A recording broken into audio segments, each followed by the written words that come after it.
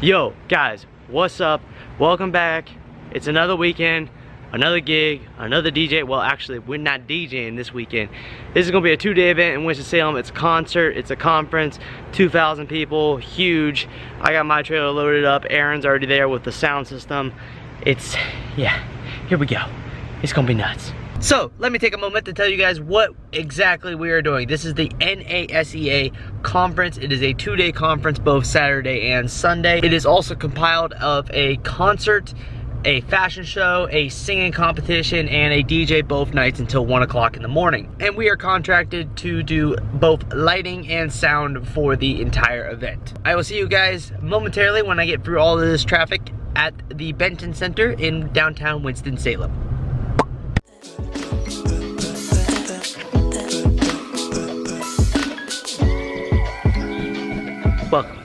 Welcome to this very large hall. If you guys can't see all the gear over there, all the gear right here, all the gear over there, we got a lot of setup in store between me and Aaron. So I'm just gonna check in with you guys periodically. Just to break it down to you guys, this is a 24/18 stage. You got this runway, which was not part of the quote.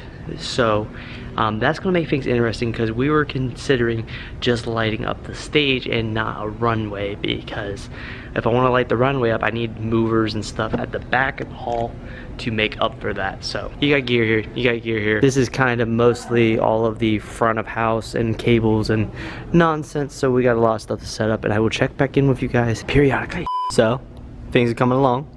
Got 6 of the InnoSpot Pros up on 30 feet of trussing. Got the VRX line arrays up. Looks like a lot's coming along, but it's nowhere near, because cabling takes forever. That's what we're gonna spend most of our time doing. Cabling. Cables. Update time.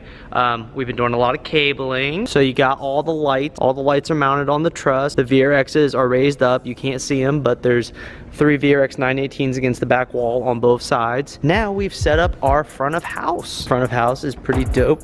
I brought an 8x8 little riser stage for us to be up on front of house. We're reusing the road cases for that, and we got a Midas M32. This is Aaron's pride and joy. Say hi, Aaron. Hey, Aaron. And then you got where I'm just gonna be using just a simple touchscreen laptop to control all the light, because I'm basic. And Doug's probably watching this very ashamed of me for just being able to use that and not having like a nice little rack and stuff, but tough, Doug, tough. But yeah, it looks dope. The chairs are set up right now for like the opening conference segment of tomorrow and Sunday.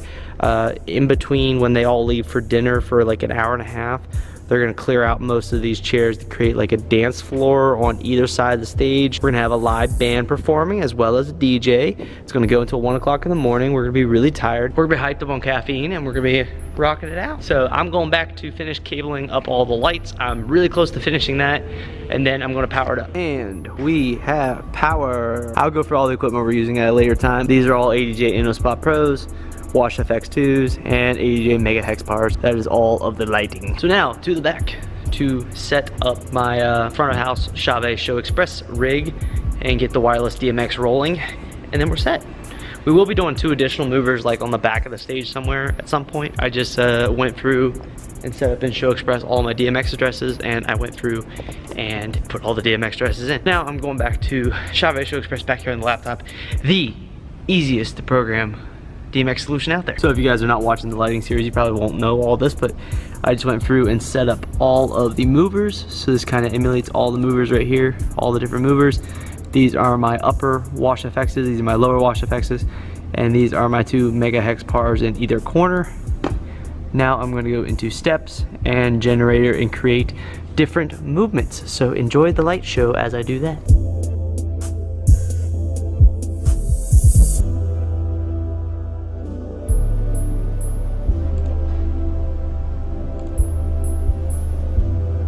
That's a problem.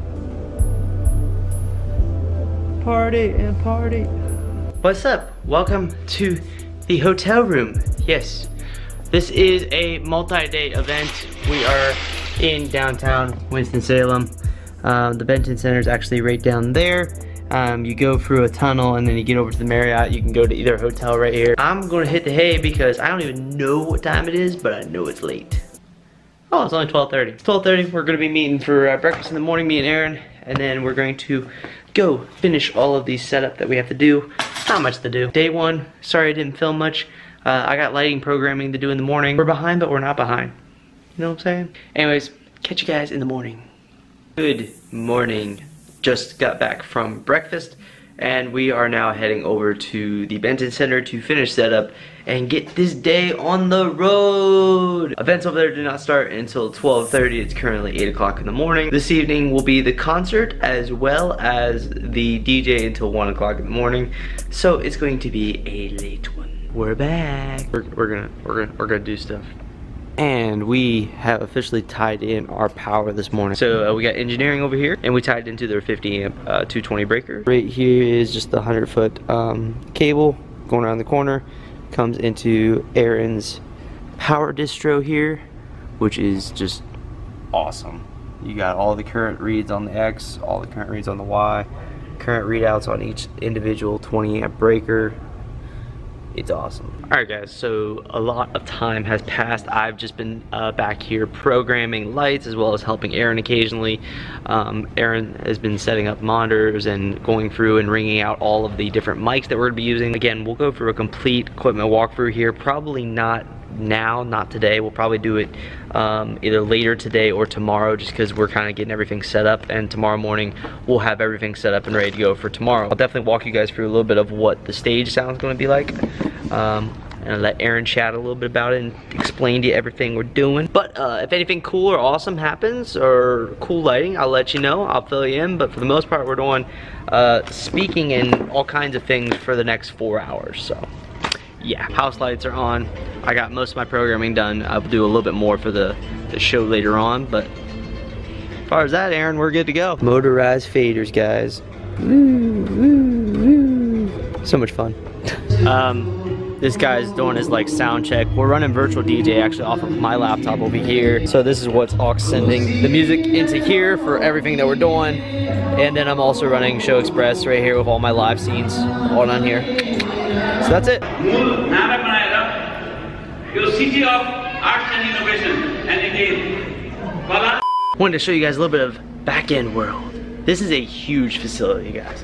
So I kind of want to show you guys a little bit of the back-end stuff because it's boring right now. Inside this cabinet's where we do the lighting. We're hooked into the power voltage up there. But yeah, this is a standard giant back-end of a banquet hall. This is kind of where the band is staging all of their amps and stuff for later on, the drums and stuff like that. Then all of our stuff is also staged here. All of our mic attachments for all of our mics later on. This is Aaron's work box. I'm super jealous. It's got all kinds of stuff inside of this. All my stuff's back there, all ugly and just bags and not road cases. Shout out to ProX for not having any road cases at Expo that I wanted to buy. They're on order though. I'll be getting my road cases. So yeah, this is back end world. Either later here when we're doing the sound check for the band, or tomorrow I'll walk you guys through all of the equipment, but right now it's just conferences. Also a good point to also point out, if you guys were looking at the lighting that we did, there is like a runway that's completely barren and not lit up at all. That was not in the original quote. The original quote, when we talked to these, it was just going to be the 24/18 stage. There was going to be no runway, and all we would have to do is set up the trussing in the semi-front of the stage and actually light the stage up itself, which is what we're doing. When we came here and we saw that there was a runway, we're like, this was not in the agreement. Even though I have stuff, I could do it. I could run back to Greensboro and do it. They said it was fine. So anyways, looking forward to doing a sound check with the band and getting the DJ going and actually playing some dope music. We actually got singing coming up, which is going to be interesting, and it's going to be fun. So it's not going to be in English, but it's going to be fun, awesome, and all that cool stuff. It's also freezing cold in here.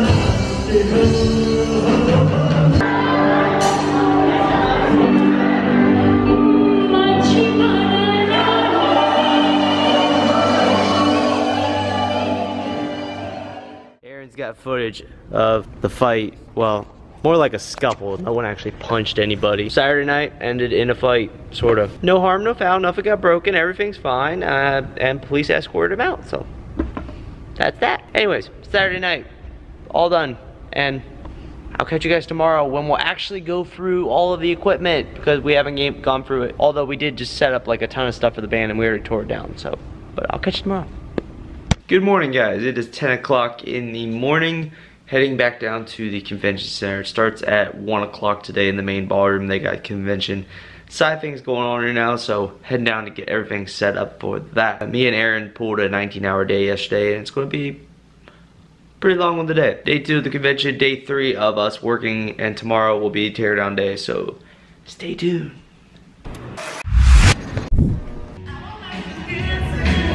What is up, guys? We're going to go through a complete equipment walkthrough, maybe not necessarily detailed on cabling, but we're gonna go for a complete equipment walkthrough. And to keep things simple, we're gonna start with the big items, and then we'll go into like the stage left racks and the front of house unit and all that. So let's start with the stage itself. First off, the stage has completely changed from yesterday. They added another segment to make it more of a giant square and less of a runway. So let's start off with lighting up top here. We have 6 ADJ InnoSpot Pro movers, and we have 4 Chauvet Wash FX2s.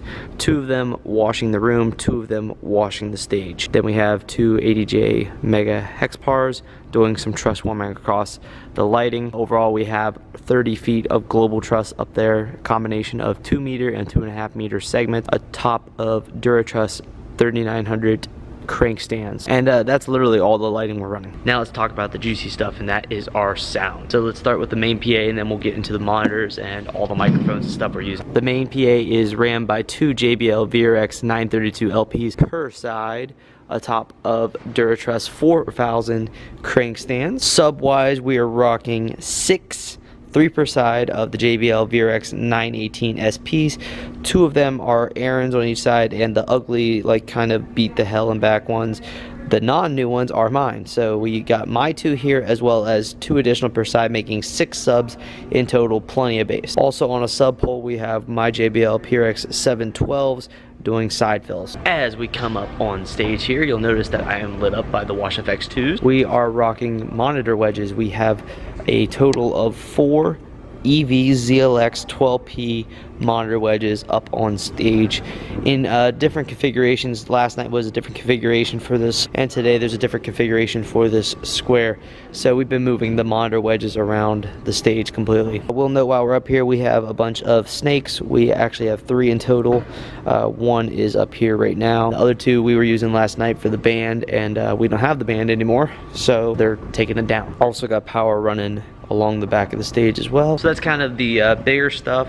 We're top of a 24 by 24 stage. Now we can talk about the fun stuff, which is right here. So this is probably looking very overwhelming to you guys, so let me break it down for you guys as simple as possible. First off, this is Aaron's distro box. So basically we are tapped into a 50 amp 220 breaker. We have 8 individual 20 amp breakers here that we're using. These are the meters for phase X and phase Y coming into the unit, so you can see that we have 117 volt, energy of 28. Down here we have our 8 individual 20 amp breakers, and we have digital readouts telling us how much energy we're pulling. These are basically pulling nothing right now, but if we look at the lighting down there, it is fully on and pulling 11.7 amps. So the lighting all the way up there is pulling 11.7 amps. Very handy to be able to come over here mid-gig and see brightly how much each one of these circuits is pulling. All of our power is labeled, so these are the subs left and right. Coming over to this madness here, this looks like a lot, but it's actually not that complicated. So up top you have a Furman power conditioner that is powering all this. This is the power into the power conditioner right here. It plugs in, and it's set up so that all the ports for the whole entire rack here are on the front, which is very handy. Below the Furman power strip we have the drive rack, DBX Drive Rack Venue 360, and then down below that you have a variety of ports. All these ports are basically so that they're not on the back of the unit, so the ports for the drive rack have been rerouted to the front. The ports for the Soundcraft UI16, all of them have been routed to the front so that there's no ports on the back. So in terms of our inputs and outputs here, we'll see a lot of this back at front of house in the Midas M32 rack, but the Midas M32 rack is sending us a in 1, in 2. This is our left and rights, and this is our mono send to our subs. We have our outputs, so you have them, Aaron went through and labeled them, so we have our mains, left, rights, our subs, and our side fills, left and rights. Right here, these are actually our data sends, so we're running completely off Ethernet from the front of house to here. So we have our ASEA, and over here we have our net, and then this right here is to the wireless router, which is actually mounted up here. So that allows us to have complete control over all audio via an iPad walking around the room. We can control both the Midas M32 rack, and we can control the Venue 360 from basically anywhere in the room. It's very handy. We do have a Soundcraft UI16 here, but we are not using it. Aaron kind of has this build out that he can, for smaller events, use the Soundcraft UI16 if he wants, or if he wants to go bigger and use the Ethernet to link to his Midas 32 rack that you'll see in the back, he can use the Midas 32 rack patch panel down here. So this is all 32 inputs and all of the outputs, all 16 outputs on the bottom here. So you got 2 rows of inputs, 1 row of outputs, and this is linked via Ethernet to the front of house M32 rack. So these are all the inputs and outputs on the back of the M32 rack right here, and all we have to do is run 1 Ethernet cable to front of house for that. So I hope that made that seem a little bit simpler than what it looks like. Then up here on the right we have my dedicated wireless mic unit. So you have my Furman power strip, you have the 2 wireless mic units, and then you have the shelf with more batteries, lapels, and the 2 wireless mics are actually up here, along with tons of white and black gaff tape. This is our microphone case with all of our SM58s, our Shure SM58s for our vocals, and our Shure SM57s for our instruments, along with our instrument mics and our vocal mics. Of course, for a band you need a drum kit. This is Aaron's drum kit mic set, so this has all the mics to do a drum kit set. And then we got some milk crates full of individual XLRs of different varieties and sizes, and right here is our 220 power that's coming off of the distro. This plugs into a 100-foot extension. We've wound it in a figure 8 for current draw reason, and if you follow it around the corner, it comes around here and it patches into their 220 breaker inside of this craziness right there. It's pigtailed in. So here is our lead to front of house. We're running power and 2 Ethernets to transfer all of the data. So that's the beauty of running Ethernet data. You don't have to have a giant mic snake of any sort to run all the way back to front of house. I will note there is a donor wireless DMX receiver. I'm running all DMX wirelessly. I could have hardwired it, but decided to go wireless instead. Here is front of house. We have my staging right here. We got 4 4x4 decks to get us a front of house stage presence, using the 80J InnoSpot Pro case for stands over here, the 2 VRX932 rack, top off the Midas 32, and we got one of the subs to make another table. Midas M32 console, lots of buttons, lots of faders. I know what 10% of this does, just about. iPad, phone, headphones, talkback mic. I know what this stuff does though. So got a simple power strip, Shop by Show Express box, wireless donor DMX, my 13-inch laptop, both running virtual DJ for house music out of the aux into the M32, and of course we got Show Express loaded up to control all of our colors, our fades, our wash on the stage, our movements of the movers, the colors of the movements, chases, all sorts of stuff that I was programming yesterday and we're using now. And I believe that's all for the setup and the equipment, and I hope you guys enjoyed it. So yeah, we're gonna rock out today. If anything interesting happens, I will let you guys know. Tip for you guys: even though they tell you food is provided, don't always count on it being food you want to eat. So they provided this like Indian food that like the spices and I'm not picky, but like I just didn't like it. That's why I brought barbecue chicken and tater tot meals. Remember what I said about I didn't like their Indian food? Yeah, not a fan. A fan. Big fan. Big fan. Right now Aaron's getting this guitarist hooked up with a DI box into his guitar, into our soundboard, and making sure he sounds good on the mics. I'm eating them.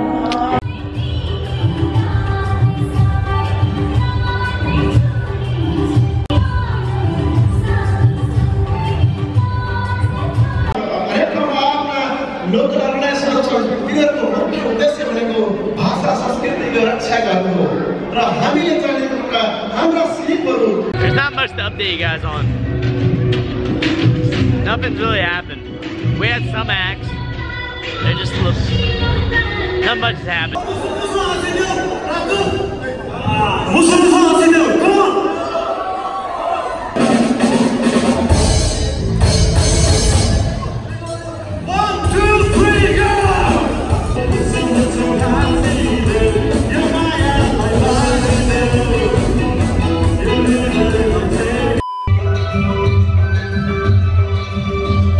It's over. It's over. It's over. It's over. 11:46, which means I'm gonna get an hour and 15 more minutes of sleep. That's it. Aaron's kicking on the house lights, and I'm gonna roll in some row cases, and we're gonna start breaking down. We might end up just breaking it all down tonight, because I'm wide awake. That'll make our lives a lot easier in the morning. All we gotta do is load up our gear and get out of here. First stage is to break down front of house. I will try and time lapse for you guys. That way you guys actually get to see something this time.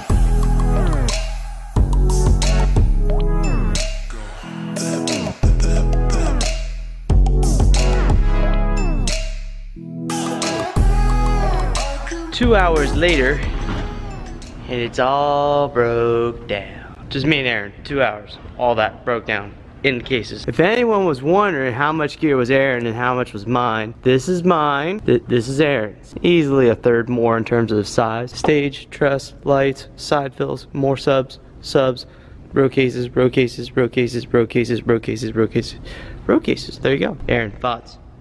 Amazing success. Here. Happy customers. They threw us some curveballs and we rolled with it and knocked it out of the park. We're gonna go back to the hotel, go sleep. I will maybe see you guys tomorrow. If not, keep the marker spinning. Peace. I don't know what else to say. Done.